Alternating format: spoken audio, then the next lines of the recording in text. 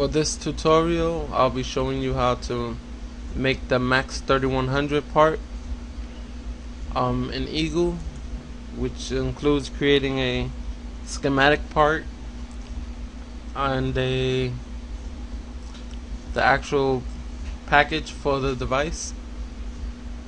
Alright, the first step is to create a library. You go to File, New, Library. Next, we want to save our library. We're going to go ahead and call this one Maxim 2 since I already have a Maxim library. Alright, once our new library is saved, you can see it on the title bar. We're going to create first our symbol. So click here on symbol and type the name in the box, Max 3100. Press OK, yes.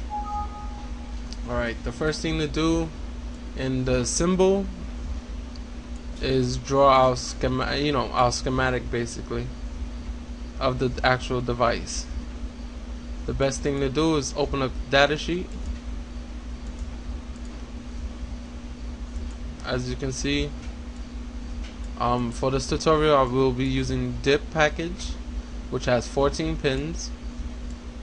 Right for now, that's all we need to know. I'll leave it on the side. So first thing we gotta do is set up our pins. So we click on the draw pin button on the side, and there's 14 pins. I like to start off in the middle and just work my way down. 7 on one side,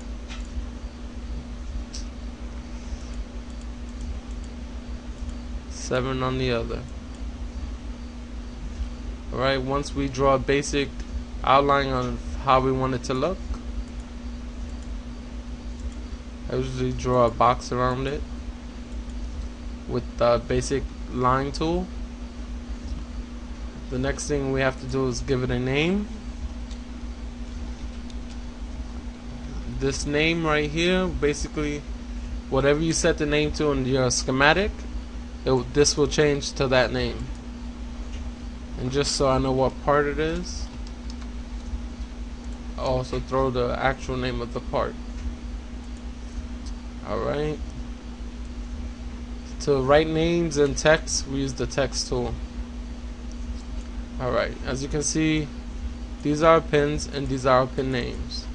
What I usually do is go quickly, copy the first one, move back into the Eagle, and use the define name tool or rename pin whatever, and I just paste it in.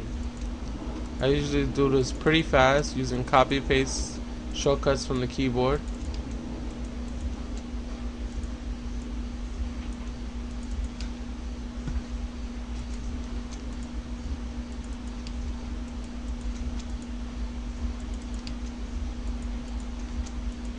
I'm gonna pause this. Alright, now we're almost done. To get these lines over the pin names, what you have to do is throw one of these in the front and in the back of where you want it to be. It's that simple. Alright, once we have this set up, we're actually done with it. We'll go ahead and save it. Next, we're using a DIP package. So we go to our package here, and let's just name it DIP 14 since it's 14 pins. Yes. Alright, for the package is basically the actual board layout.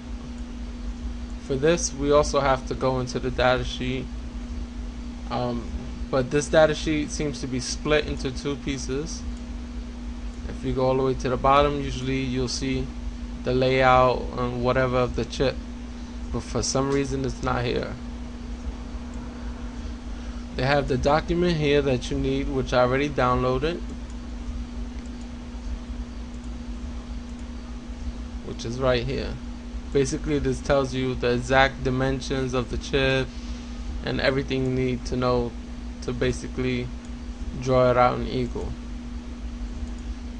This is a standard dip package, 0.3 inch spacing, which is, I believe, the EA or one of these.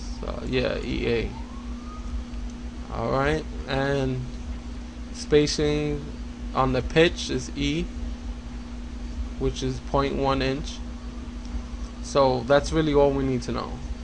The pitch spacing is 0.1 inch, and the spacing between one side of the chip to the other is 0.3 inches.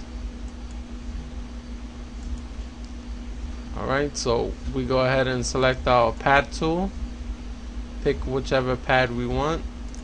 I like to go with these for these types of chips, and we just start drawing out the pads.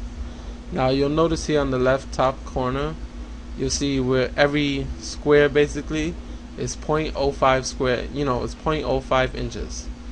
So for 0.1 we have to move it 1, 2, as you can see right here. So that's 0.1 inches, 0.2, 3, 4,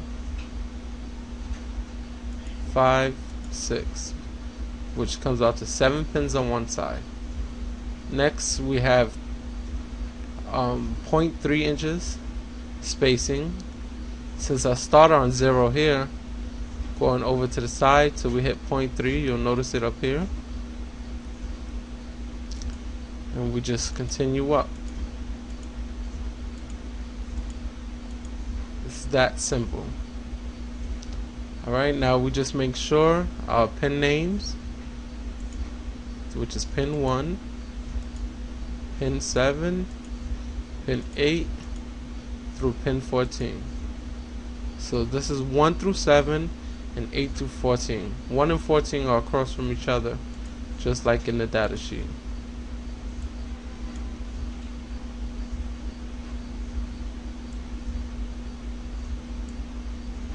Alright, next we'll go ahead and draw just a small layout so we know how everything looks.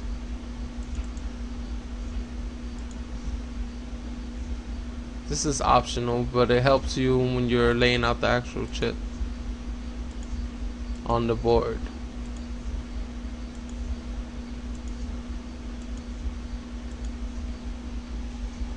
Right, and now we have to go ahead and give it the same name tag, but as you can see it doesn't line up well. So what I like to do is go up here to the right hand corner, left hand corner, I'm sorry. This is the grid button.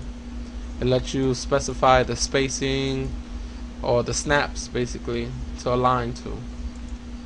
So I divide it by 2, which is 0.25, 0.025, so I could align it better.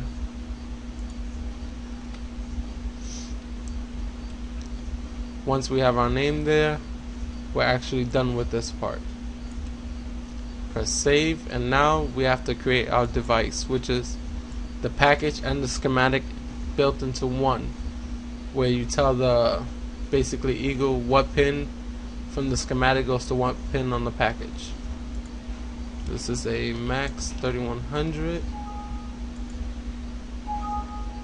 Alright, now we add our Max 3100 schematic device, whatever, and then we add our package.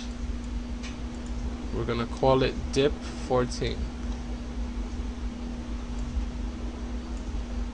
Alright, now we're not completely done yet, but I like to save it at this point. We have to connect. You can either press connect or double click on the package name, and here we set up how everything gets connected. As we can see, pin 1 here, which is pin 1 on the pad, goes to DN. Double click, and now we have DN connecting to pin 1. Then 2 is D out, 3 is S clock, 4 is CS, 5 is IRQ, 6 shut down, ground, X2, X1, CTS, RTS, RX, TX, then VCC. Ensure that all pins are lined up correctly with their pad name and press OK. You'll notice a check mark now showing us that all pins are placed to names on the schematic part. And you'll also notice pin numbers on the side which coincide with the actual pads. Press save. Now we can go ahead and close our Eagle library and start a new schematic. Alright, I'll go ahead and save this as Max 3100 test. Now, since we just created our library, we have to use it. So in order to use it, we hold our library, then use. Find our library in the list, which is Maxim 2, press open. Now we click on add a part in Eagle, wait for it to load. Once it's loaded, we locate our library in the list, which is Maxim 2, and our part should be there. Double click the part name so we can add it. You'll notice in order to move this part, I have the pin here. There's a little crosshair over here. You could change that location by easily just by opening the library once again,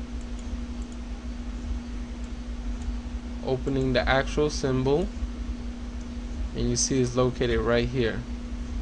So we just move our symbol, select everything, right click, move, center it out, save it, close it, library, update. Oops, sorry, update all.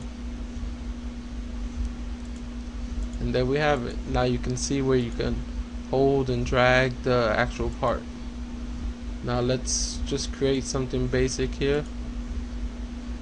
Let's connect ground to shutdown, and I don't know, D out to DN, CS to X1. This isn't actual connections, but you know, we're not using this. Create our schematic, a board, and here we have our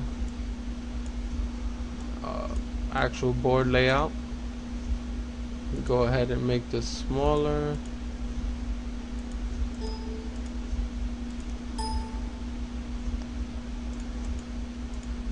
As you can see, everything seems to be in working order. And that's really about it. If you have any questions, feel free to post. Ask away.